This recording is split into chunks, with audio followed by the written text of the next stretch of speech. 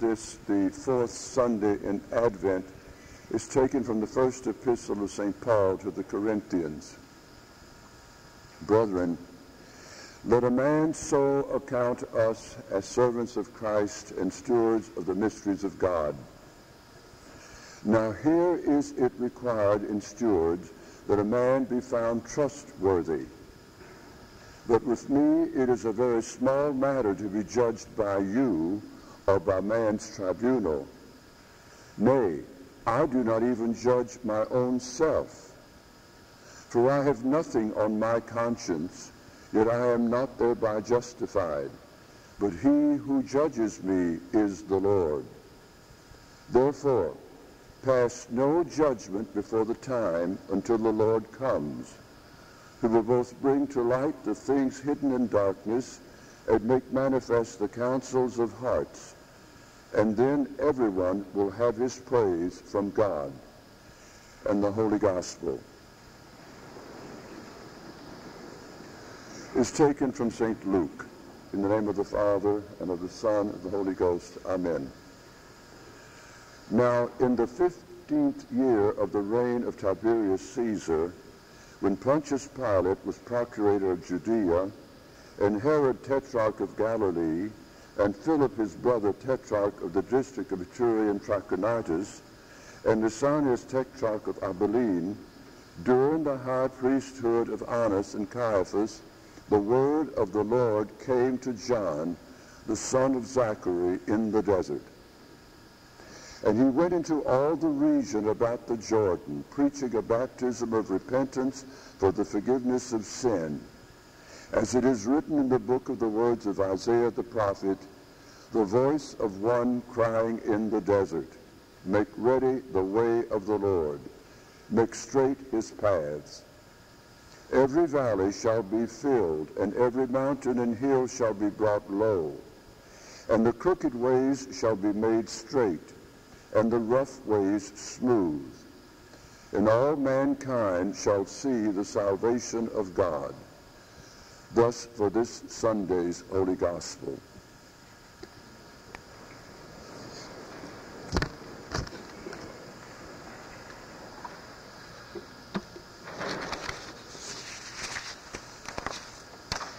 My beloved people, I again draw your attention to the announcements that are in today's bulletin, that you will pay very close attention to them.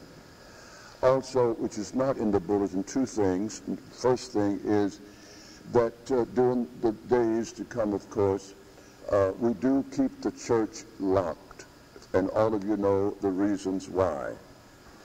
And anyone who comes here, please know that you and any visitors that you may have are totally welcome, and all that you have to do is come over to the monastery and ring the doorbell, and we will be more than happy to let you in the church. But we are not quite sure that we want to leave the church completely unguarded and unlocked during these days especially.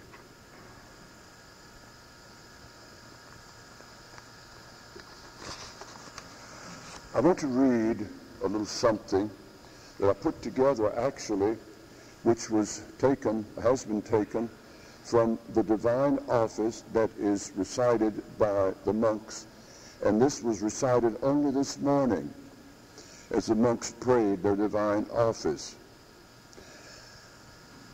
Sound the trumpet in Zion, for the day of the Lord is nigh.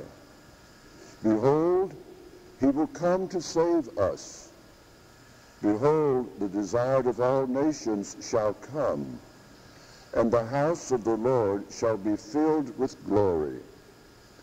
The Lord will come. Go ye out to meet him. Fear not, for our Lord shall come to you. Behold, all things are fulfilled. Repent, for the kingdom of heaven is at hand. That is what we prayed and said this morning in this church, the monks and the nuns. And I take something out of today's bulletin so that it will not escape anybody's attention. because on such an occasion as Christmas, the word peace is very often heard. Therefore, in the thought to remember in today's bulletin, I read the following, or we read the following. Peace is a heaven-given gift and is given only to men of good will.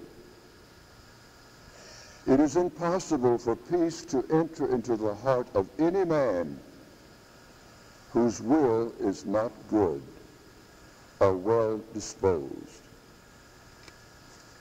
In the name of the Father, and the Son, and the Holy Ghost. Amen. We read very much and we hear very much the following also on such occasions as Christmas.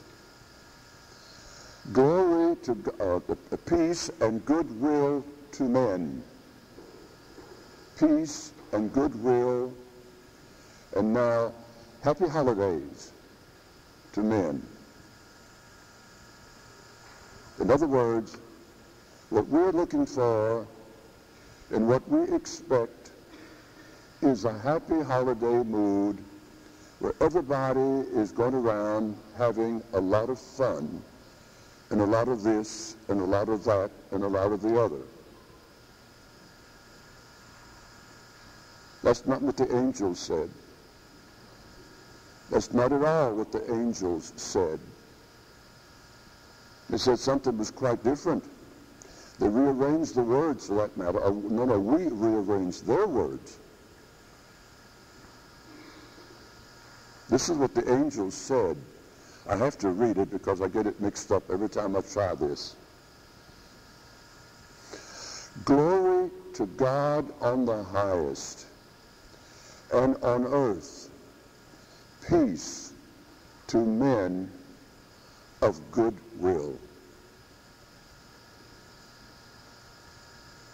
I said a moment ago that it is impossible for peace to enter into the heart of any man whose will is not good.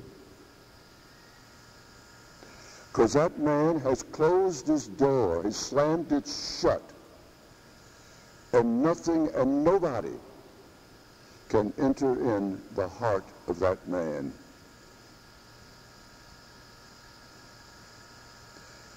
Christmas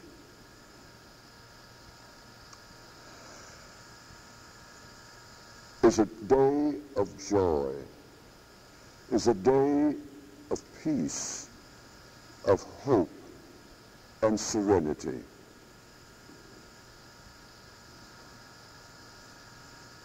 For a long time now, and especially now, Christmas is the saddest day of the entire year. And there are more suicides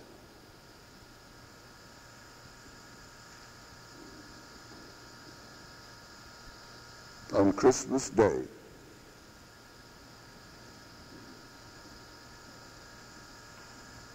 than any other day of the year. Why is that? Why is that the case?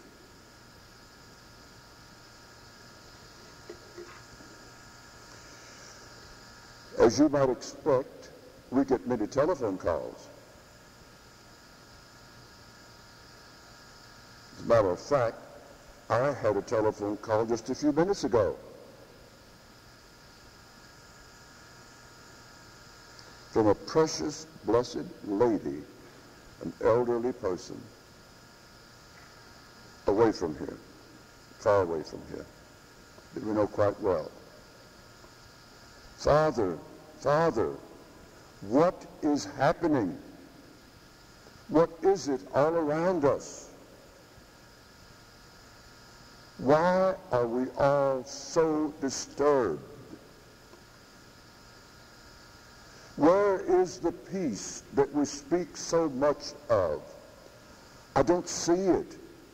We don't see it. Where is it?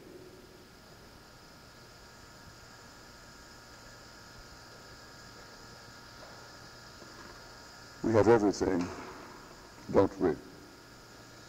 We have absolutely everything that money can buy. There's nothing left for us to seek after except the trouble of going to the store and taking out a credit card and buying the moon.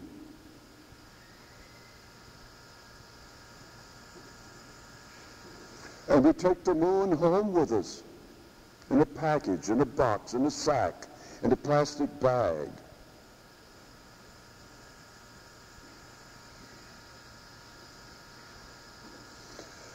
And we wrap it up,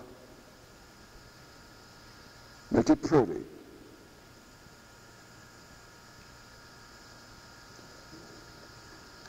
For the rest of the horde to come in on Christmas Day and literally wreck the place. And we open up that box with the moon in it.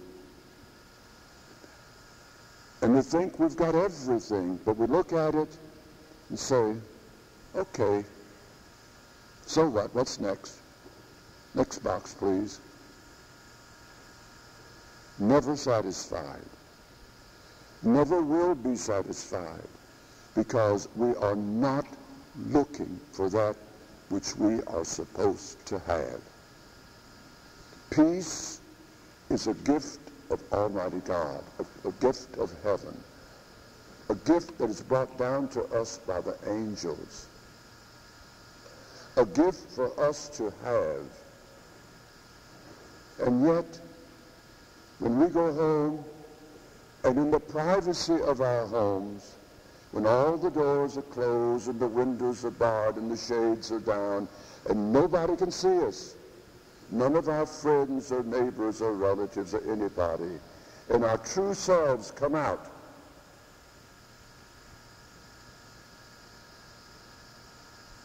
and what do we see? Is this what was intended by God?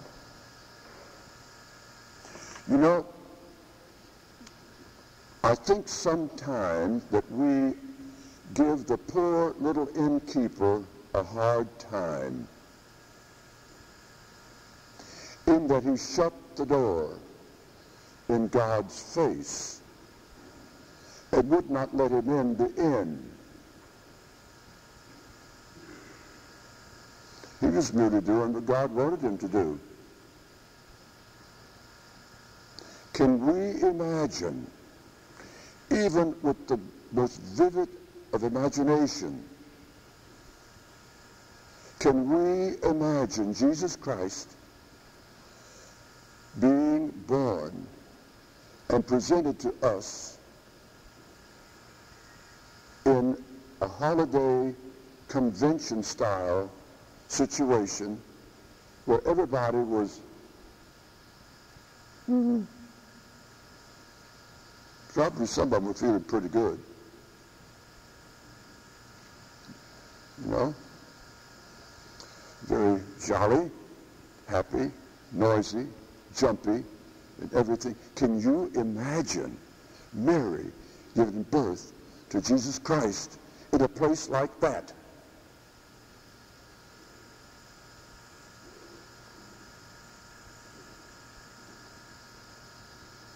Rather, the place for Jesus Christ to be born, the only logical place for Jesus Christ to be born, was where he was born.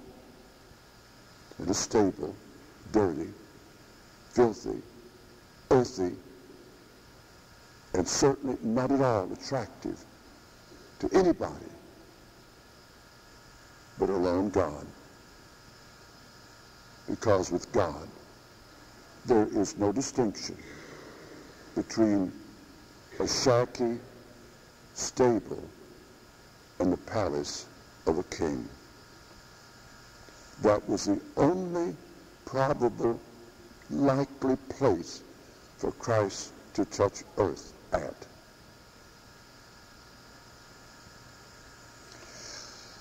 The trouble with too many of us is, my beloved people, that we just don't understand God. Of course we don't, never will, probably, until we get to heaven. How often have I pointed out to you that the serpent is going to soon come and swish his tail another time, and a final time, to come and pick up the scraps.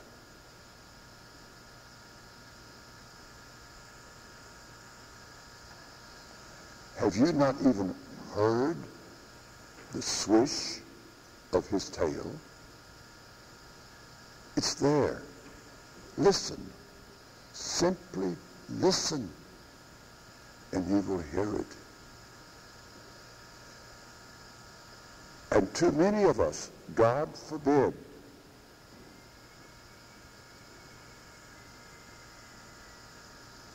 too many of us will be swept up, and we will not know exactly the reason why. We will not care, for that matter. Today, I think it would be safe and proper to say, who is it in this room right now, as I say always, so often, as a reminder, who is it in this room right now that does not have somebody to be dreadfully worried about? That poor lady that called this morning was very worried about her son, you know, about her son.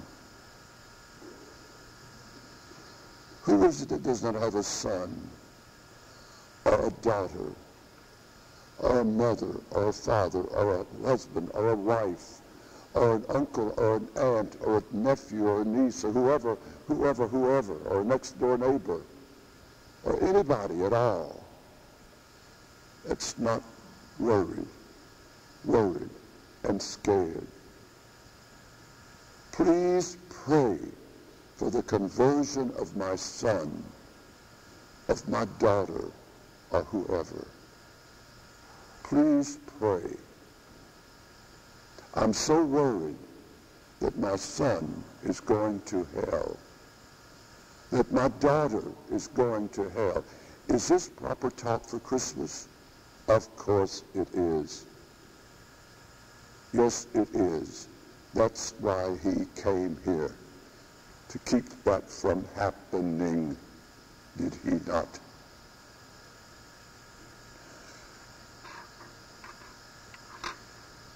What must we do? Yes, pray. That we go to our son, or our daughter, or our friend, or our neighbor, our brother or sister, or whoever, and start preaching? No. Start bringing them books? No. Stop arguing with them? No. Debating? Of course not. Then what shall we do? The only thing that we can give, of course, other than prayer, is our own good example. What kind of example are we giving anybody that looks upon us? And how consistent are we in our good example? Hot one day and absolutely unknown and unknowable the next day. What kind of example do we give to those who look upon us and they hear us preach the Word of God while we go about doing as we pretty well happily feel like doing. My beloved people, Christmas is serious. It is the center point of everything. It's in today's bulletin when we speak of the incarnation. The incarnation is at the center of everything known to man. And we do not comprehend that.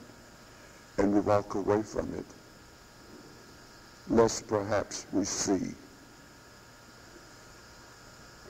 When we go about trying to do what we want to do, even in our holy religion, my beloved people, I speak not to us, hopefully, hopefully, hopefully. I speak not to us, hopefully, that we go about picking and choosing a little bit here, a little bit there, a little bit some other place, and bring it all together and say, this is our holy religion. No, no, no, no, no.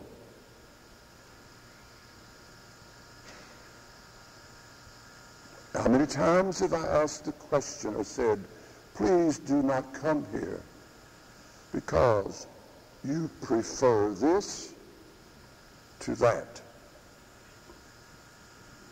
That's not why we come here. That's not why I and the monks and the nuns here. That's what not I stand here at this moment. I could find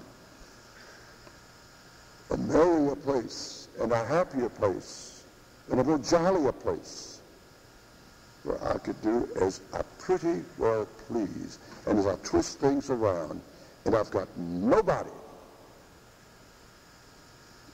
to worry about. It is not there.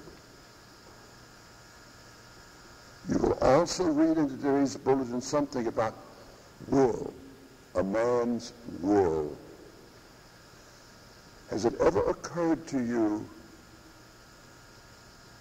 that even God, the omnipotent creator, the one who created all of the suns and the moon and the stars and all the planets and all the things you see upon earth, the wind and the storm and the rain and the ice and the heat, the one who created everything, everything answers to him. Everything. The mountains, the hills, the birds, everything answers to him. Except one. And he cannot conquer that. Guess what that is? Me. My will. He cannot touch it. I have more power than the God who created all things. I've got more power. And I certainly enjoy my power as I do just as I well please to do. And all that God can do is look. That's all he can do. Because I want it this way. And the trouble with you, God, is that you just don't understand. And you are behind times, God. Don't forget that. Please, God, keep that in mind. You are not with it. Please keep your place. And you take care of yours. And I'll keep my place, and I'll take care of mine. Keep away from me, God. But be sure, Lord, I love you. Don't forget that, Lord. I love you as I do what I wish to do. And rearrange things. Oh my goodness gracious. In this project of rearranging things, we are the smartest people that ever were in rearranging, changing things, manipulating, turning things around. Christmas is for peace.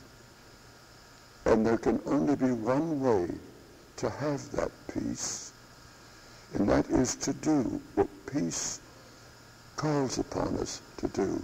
It is the foundation of everything. Last Sunday, if you recall, I likened us to a building,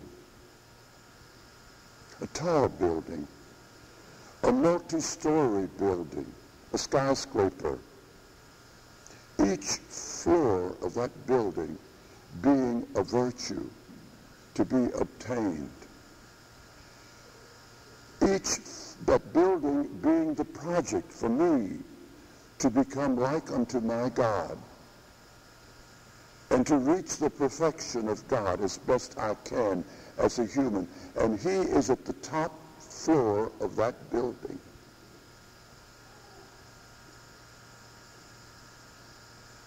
Let's go to our imagination again.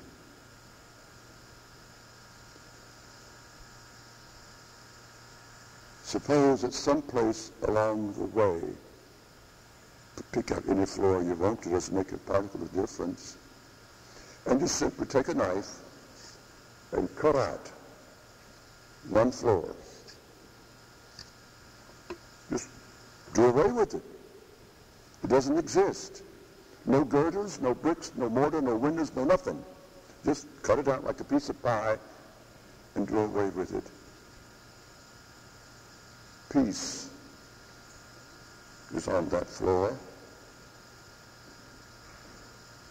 Can the rest of the building stand up with one floor completely gone?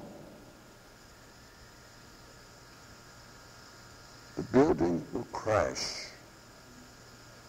and there is no other way to say it. And we've got to be strong enough and understanding enough to know that that is the way it goes. We cannot expect God to come and hold the building up for me and let me go my merry way and do whatever I want to, whenever I want to, in the way I want to. Not at all. St. John the Baptist said repentance. Who hears repentance? Everybody says, oh, I'm sorry. I'm sorry. I'm sorry. I'm sorry. You hear that all along. They said that on the football field. Oh, pardon, I didn't mean that. Excuse me, I'm sorry. Doesn't any more mean anything than a pinch of salt in the ocean. What does sorrow mean if we mean what we say?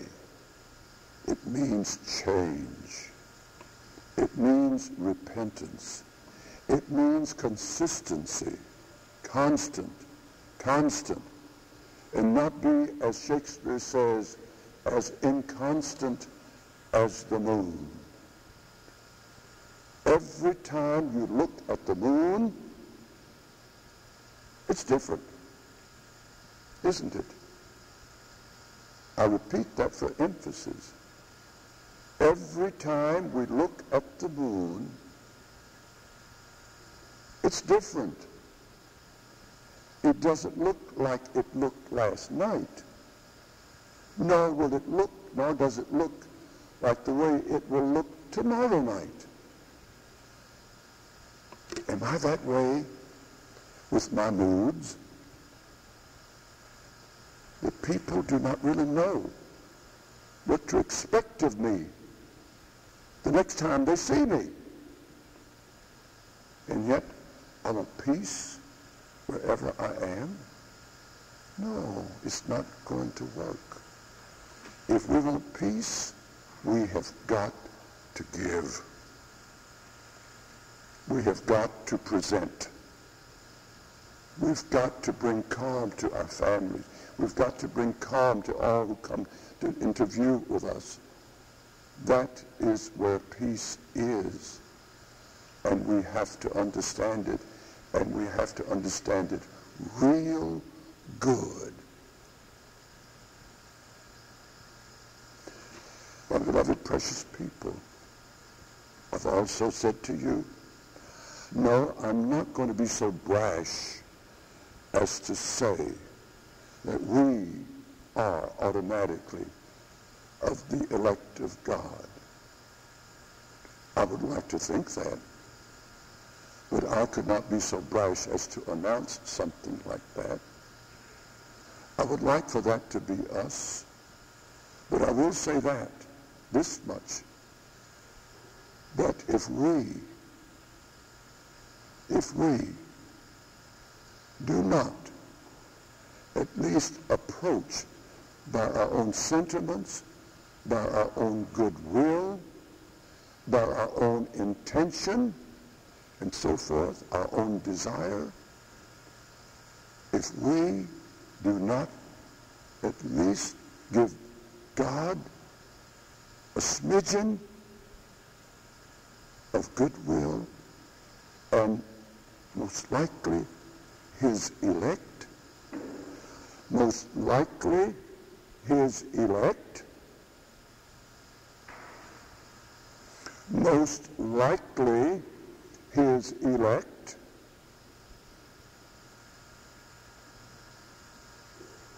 if he can't find it in us, where on earth is he going to find it? Peace to men, women, children, uncles, and aunts, and everybody of goodwill. You know well enough that you and all you love most will be in our prayers, especially at this time. And that it is the hope and the prayer and the desire of all the monks, all the nuns, and myself, to wish you a beautiful Christmas, a happy Christmas, a joyful Christmas, a holy Christmas, a blessed Christmas, a peaceful Christmas. I don't give two hoots for the happy holiday business. This is not a holiday, it's a holy day. And the sooner we keep that in mind, the better everybody will be.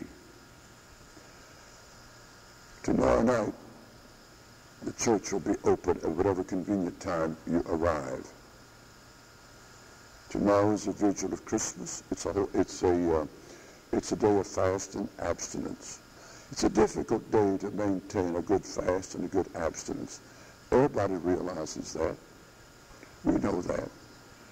But try the best you can, at least in spirit, to keep a fast and an abstinence. And we did not have room to put it in the bulletin, but our Father Michael will read the Christmas proclamation in the church tomorrow night. Tomorrow night, you come to church to give praise to God. And the only reason why you or me or anybody comes through those doors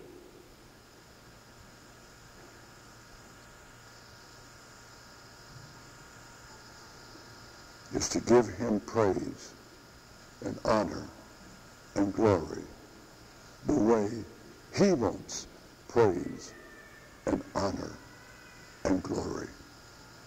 Blessed and holy people, this morning we're going to bless bread. When you take this bread home with you,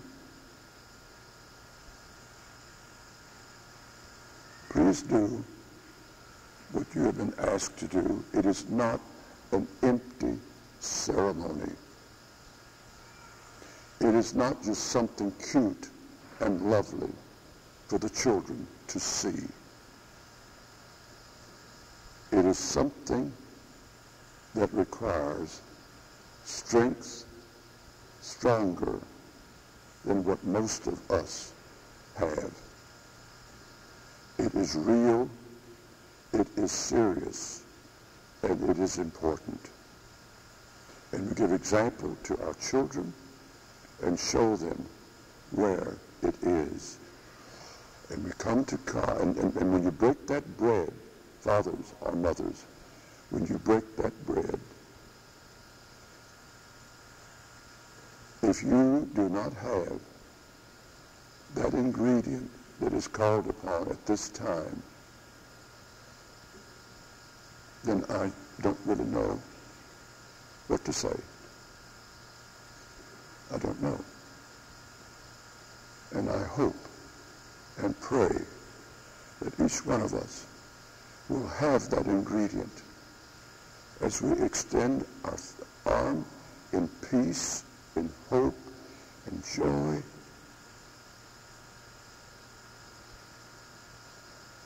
and in complete truth.